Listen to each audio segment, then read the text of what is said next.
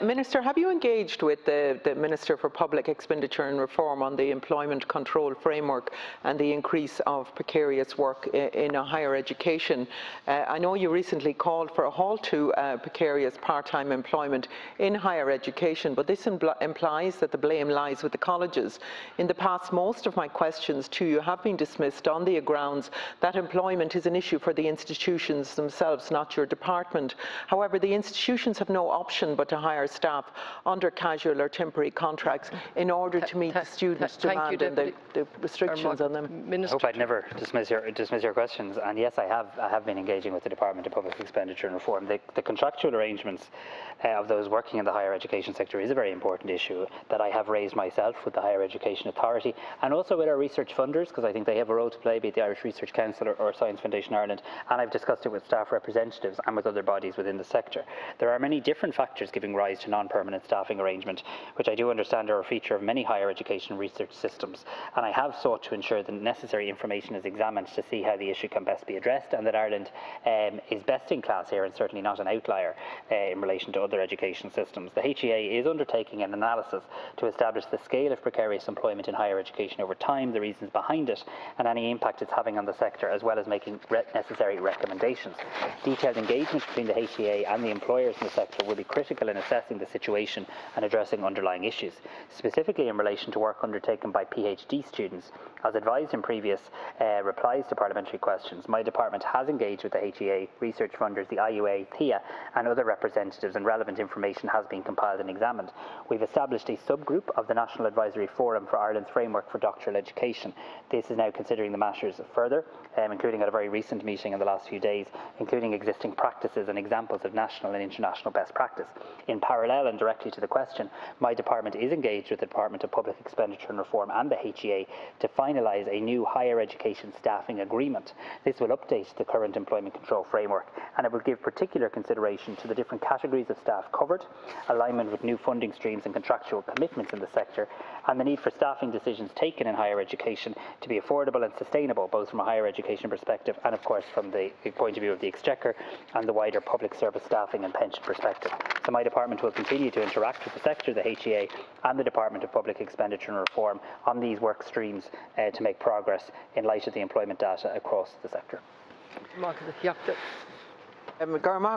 Minister, I'm glad that something appears to have been done, and I know that you will accept that until the issue addressed, the problem will continue. But under the employment control framework introduced in 2011, universities are prevented from hiring full-time staff over and above the existing numbers in most cases. And one provision in the ECF meant that posts funded by sources other than the Exchequer were only to be filled on a fixed-term basis. And this was recommended to be deleted by the Cush report, which was 5 years ago. And Sinn Féin has no objection to the use of fixed-term contracts where there's a legitimate requirement for their use. However, we do have a concern when fixed-term contracts are being used to fill what should be permanent positions. Staffing embargoes and underfunding means that student to academic staff ratios are currently 20.6 to 1. The student staff ratio at third level in Ireland is the 4th highest in the OECD, where the average is 16 to 1. Thank you. Minister. I thank Deputy Conway-Walsh. So three things really. So firstly, we are engaging, as I said, with the Department of Public Expenditure Reform and the HEA in relation to that employment control framework. Of course, there needs to be employment controls. We all know that. There isn't any publicly funded agency that can hire that can hire without reference to obviously the impact on the public sector pay bill, pensions, etc. And the Deputy is not suggesting there should be. But I do accept, and I wouldn't be engaging if I didn't believe that we need to see changes there in relation to a new staffing agreement. And that is, I suppose, the prize that we're trying to obtain for the sector, and I believe it is crucial as we go forward. So that's one thing. Second thing, and I note the HEA was asked about this at the Public Accounts Committee on the 1st of July, just in recent days, about the issue of precarious employment and casualisation as well. Following on from that, engagements that the HEA had at the PAC, my department will be engaging further with the HEA to request them to undertake an analysis, including of data already to hand, and to reach definitive conclusions. And this is important. There's lots of data. We need definitive conclusions regarding the overall position as well. And thirdly, I would just say, and reference again, Laskin Corda, with your indulgence, the subgroup of the National Advisory Forum for Ireland's Framework for Doctoral You get a chance to come back. is now looking at the PhD students. Deputy Conway-Walsh. Sorry.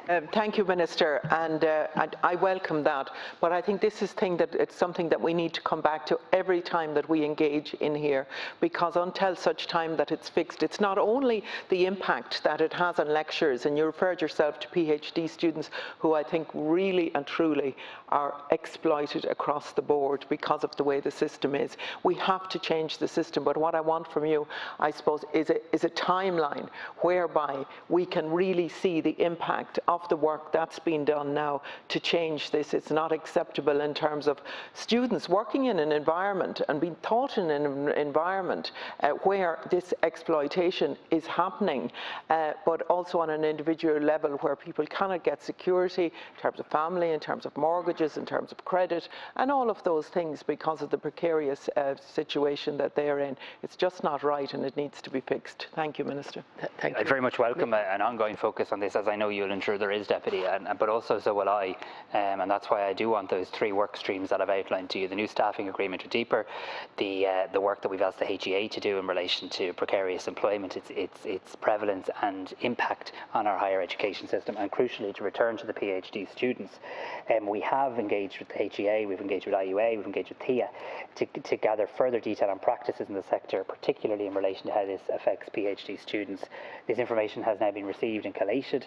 As I've said, that subgroup of the National Advisory Forum for Ireland's Framework for Doctoral Education has been established to further consider the matters, to look at international best practice around PhD students, to identify any good practice in Ireland that could be more widely deployed across the sector. The group met on the 3rd of June, and they also briefly updated the overall National Advisory Forum on the 24th of June. Next steps are now being considered by the group and the department, and I'd be happy to keep the Deputy informed. Margaret.